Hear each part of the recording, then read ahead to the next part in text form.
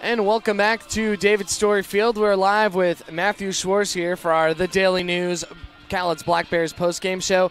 3-1 loss today to the Ridgefield Raptors, but Schwarz, it looked like going up there, the guys still had the same approach from the very beginning of the game to the end. And, you know, even when the bats aren't working today, you got to give yourselves a lot of credit for at least coming on up there and making those pitchers work today. What was the atmosphere like in the dugout with that?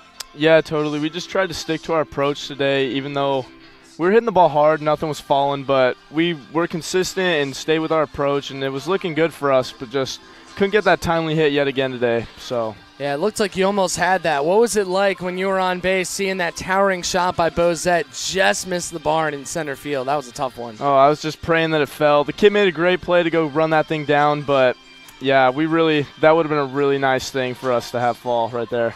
So 3 quick-ish runs for Ridgefield today. The bullpen comes in, delivers 3 2/3 scoreless. How much does that help you as an offense, knowing that your pitchers have your back and are keeping it close and always giving you guys a chance to win the games? Oh, yeah, totally. Our bullpen definitely keeps in the game quite a bit, and we just know whoever's out there, they're going to throw up a zero for us. So we just need to kind of help them out a little bit more with the bats, but that'll come for sure. Now, stepping away from the team a little more personally, I know we've been talking about this game to game. You're now on a 7-game hitting streak. The ball looking like a beach ball up there lately?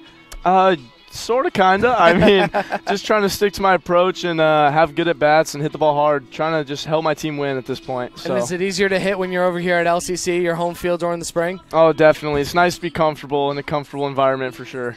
All right, Matt, thank you so much for the interview, and good luck the rest of the way. We got 2 more games coming at you at 6:35 p.m., one on Saturday, one on Sunday. Get your tickets at CowlitzBlackBears.com, or, of course, tune in on KEDO or KEDOAM.com, or right now if you're watching on the Cowlitz Black Bears YouTube channel. We love having you over. Matt, once again, thank you so much for coming on in. We're thanking Matt. We're thanking Justin Ford behind the camera. We're thanking Jacob Ackerman back home. And, of course, we're thanking you, the viewers, so much for tuning on in today, and the listeners as well on KEDO. My name is Zach Smolin. Have a great evening.